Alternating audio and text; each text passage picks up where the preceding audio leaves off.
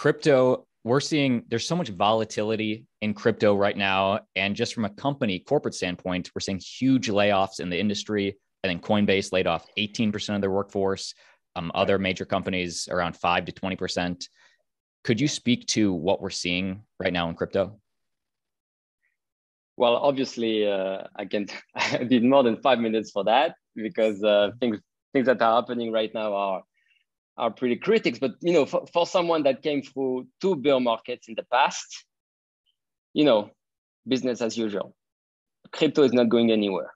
Obviously, there are excess, and excess is always punished. But at the end of the day, builders continue to build, and nothing is going to stop crypto. That's a lesson that I learned for the past 8 years, and things are going to continue, the way it was done. Innovation will continue to be built. This is the biggest transformation of our lifetime. I'm very grateful to have been involved very early in this ecosystem. And, this is just, I think we're going to have, with the macro and, all the things happening, interest rate going up. Obviously, the environment is not great right now, but eventually crypto will come out stronger from it. I'm sure of that. And by the way, I just want to say it's not every company. Obviously, INX is actively hiring. There are other companies that are growing in this bear market. So I do just want to point that out. It's not every company. No, sure. I mean, we are going after a market that doesn't exist today. As simple as that. So we have barely any competition. All the things, that we want to happen, we are working toward it. So we are not going to decrease our efforts. We need to take this market and, make it live. So it's going to take people, it's going to take talent, and it's going to take a lot of hard work. But, the same way, we need a few things, but, the same way OpenSea started being OpenSea in 2021, even though they actually started working on it since 2017, the market came to OpenSea. And OpenSea believed in their vision. And eventually the market came to them. I believe it's going to happen exactly the same for INX. We are building, it will take time, but eventually the market will come to us. So we are building toward this. So when the market comes, we are ready for it. Hey, thoughts on this potential Celsius insolvency and the potential insolvency of Three Arrows Capital? What implications does that have on crypto? Well, the thing is, there is a contagion risk right now because everybody borrow money from Celsius. Everybody has money with Three Arrows. Those guys are so big that if they fall, there will be some contagion, and we start seeing actually things to crack in the crypto ecosystem. So, in 2008, central bank came and bailed out the system.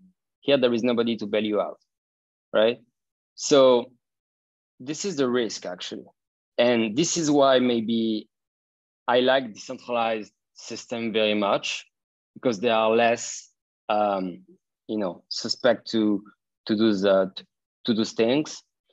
And, Bitcoin, at the end of the day, or crypto, it's supposed to be decentralized. It's supposed to, own your keys. Eventually, you can trade on exchanges, no problem with that. But, at the end of the day, having those pools of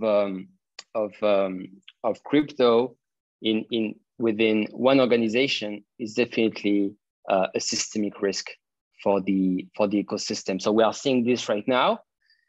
I think we will see the effect of that for a bit. Let's see how it goes. Does the crypto market, do you think it needs a capitulation-like effect for then it to start the recovery process? I do.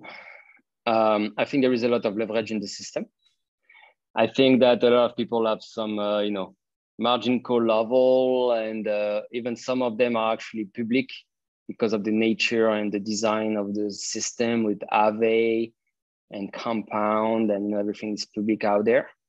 the market is always going to go where the liquidity is. This is how the market is designed. It has always been. It will always do that. So if you look at open interest versus market cap, if you look at the number of loans that were taken over the last, I would say, 18 to 24 months, the truth is there is a lot of leverage in the system, and definitely we can have a domino effect that is going to liquidate a lot of people, especially as Celsius has stopped withdrawal. This is really unfortunate.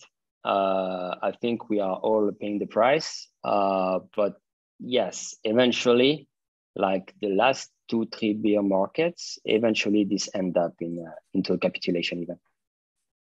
In a way, it is healthy to flush out all the fluff in the ecosystem. It is just unfortunate that average people are suffering because these companies couldn't manage money.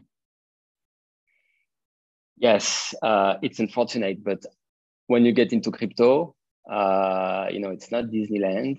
You need to know what you do. Either you have a long-term view and you buy and hold, or you DCA, or you want to play the trader and you want to play the volatility. And it goes both ways. You can make a lot of money or lose a lot of money. One of the main characteristics of crypto is its volatility. And this is what makes crypto on the positive side and on the negative side. So that's why we love crypto, I guess. Yes, great perspective. To watch the full conversation, there's a link down below in the video description. And if you're interested in learning more about cryptocurrency, click subscribe. We drop a video every single day. You do not want to miss one. See you tomorrow.